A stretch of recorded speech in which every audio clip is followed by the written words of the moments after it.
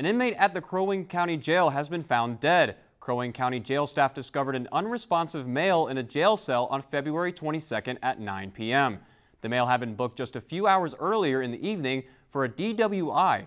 Life-saving measures were attempted by jail correctional officers, jail medical staff, and paramedics, but they were unsuccessful.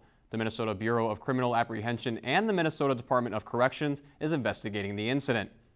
No other information on the incident is available at this time. Lakeland News is member-supported content. Please consider supporting Lakeland News today.